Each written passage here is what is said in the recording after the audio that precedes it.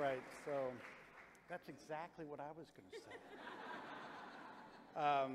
So I rarely prepare speeches, which means I'm brief and I can say very surprising things.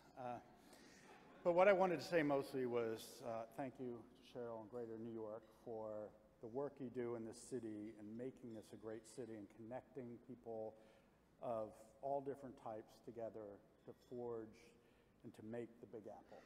And it matters what you do, and it mattered to me, and it has made my life better being connected to New York City Outward Bound Schools, and I appreciate it.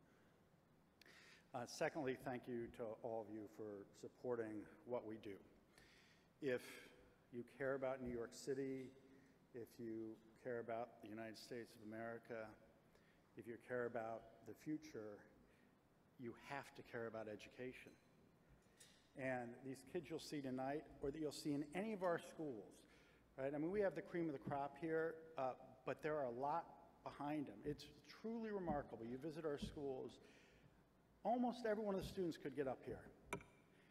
And these students are future work colleagues, there are future bosses, there are future politicians and taxpayers and leaders. They're our future. And what we do here matters. And what we do for these kids matters. And it matters not just to them, but it matters to this city. And it matters to you.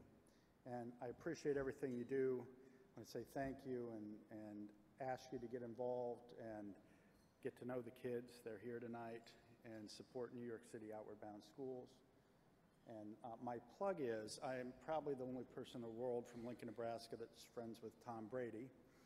And so there's a Tom Brady auction item. He said I could auction off lunch, but I have to chaperone him to make sure no one wants to talk about his balls all night. But you know, if you bid enough, I might skip it and you can ask him whatever you want. But the auction does close at 8:45, and I will deliver Tom for you. So that's one of the great items there. Thank you, everyone. Have a good time tonight.